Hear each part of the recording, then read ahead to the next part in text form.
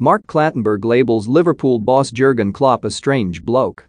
In an exclusive extract from Mark Clattenburg's autobiography Whistleblower, the former Premier League referee opens up on his prickly relationship with the Liverpool boss, Jurgen Klopp. Brilliant manager. Sour loser. I first came across him in April 2014. His Borussia Dortmund side lost 3-0 at Real Madrid in a Champions League quarter-final first leg.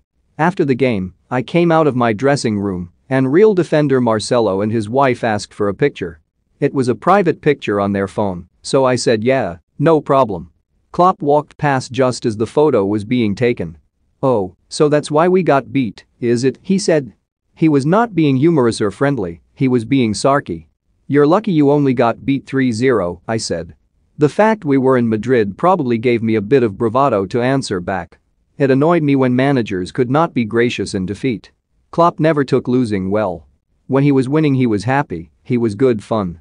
When things were not going his way, he got prickly. My final game with Klopp was in January 2017 against Chelsea at Anfield. Managers rarely came into my dressing room for the exchange of team sheets an hour before kick-off. On this occasion, Klopp came in with Jordan Henderson. It was bizarre, he stood and stared at me for about 30 seconds. I just stared back at him. I could see Jordan was a bit like, what the hell's going on? Did Klopp think I was stupid? I was not going to be bullied by him. He left and all I thought was, what a strange bloke.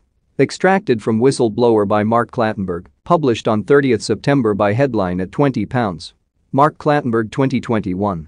To order a copy for £18, offer valid to 2/10/21. UK P&P free on orders over £20. Visit www.mailshop.com.